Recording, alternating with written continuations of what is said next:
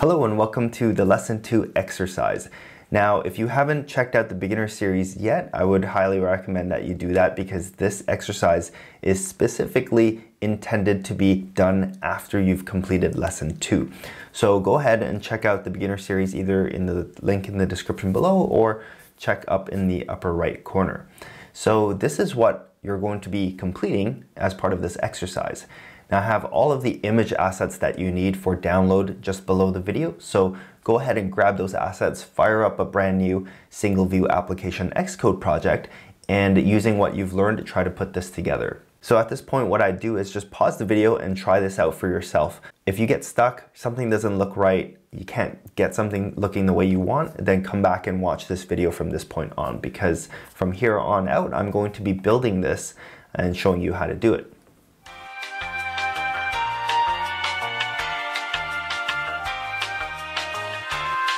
So here I've started a brand new Xcode project. I'm going to choose single view app, and let's call this the Lesson 2 exercise solution. And all of this stuff is fine. I mean, all we're doing is customizing how it looks in the storyboard.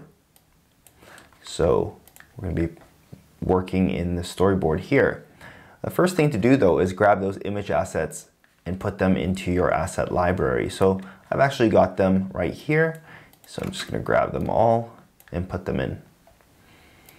So let's just take a look at what we have. We have this breakfast image, which is from pexels.com.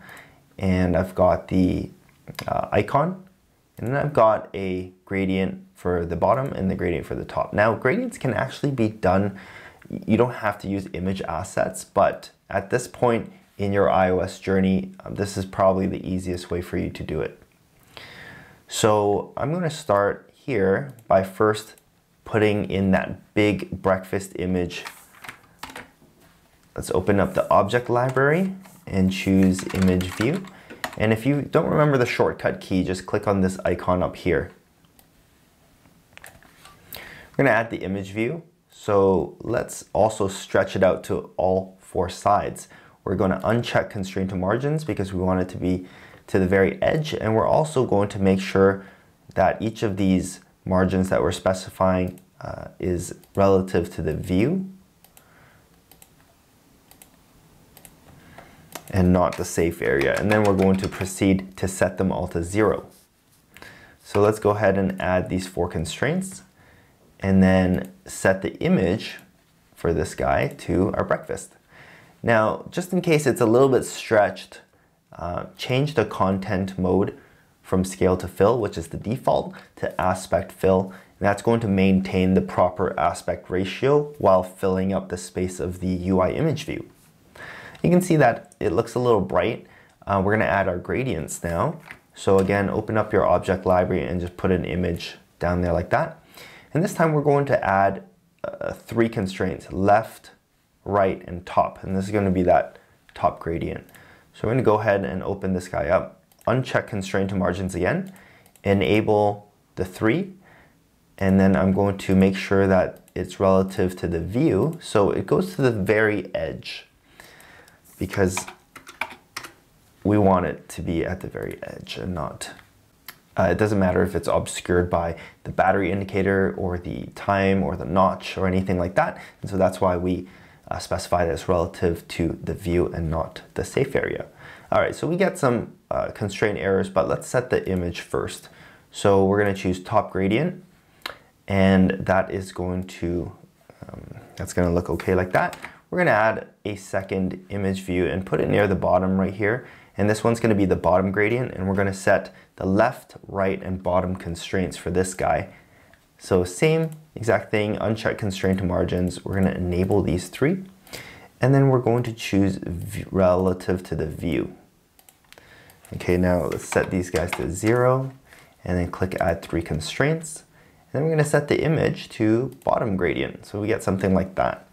Now the next step is to add let's add the icon first. So again, we're going to be adding another image view like that, and I'm going to set the image to heart health, and then I'm going to add a top and right margin. And this time I'm going to leave this on, and I'm going to leave it relative to the safe area. I'm going to say, oops, I don't want to add that constraint, just the left and the right. Sorry, the top and the right. Let's add these two, and we've got our little icon there. All right, we're nearly there. So let's add our label right here. And this one, let's just change the text to white first so we can actually see what it's saying.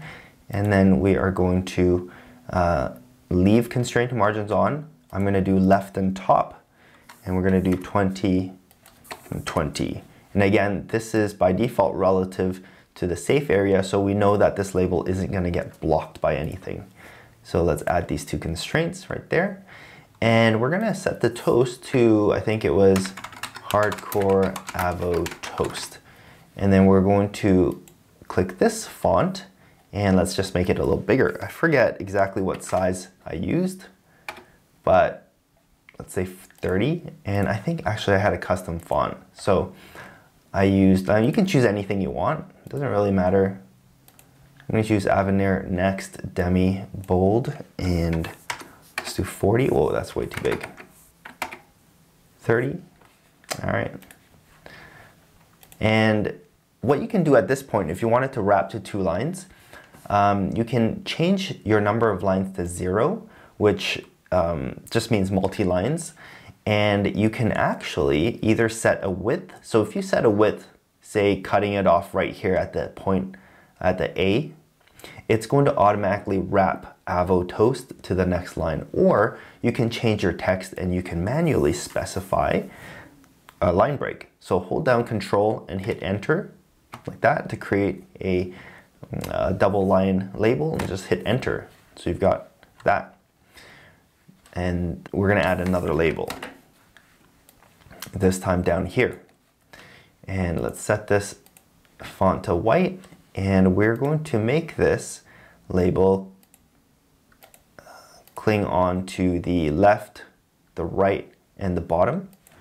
Let me just say 20, 20, and 20. And again, let's make this a multi-line label by setting the number of lines to 0. And I forget exactly what text I had, but let me just write something here.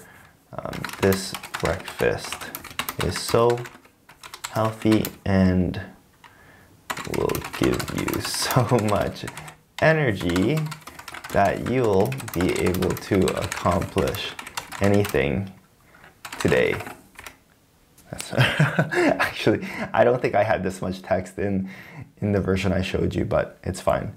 So, you know, even though I might not have chose the exact font size and the exact font that I used in the demo that I showed you in the beginning of the video, you kind of get the idea about how to build this UI. So I hope you were able to do it on your own. If not, I hope you're able to do it after watching this. I would give it another try if you got stuck, just so you can get some extra practice in, because it's really, once you start doing it, you're going to then realize what you don't know.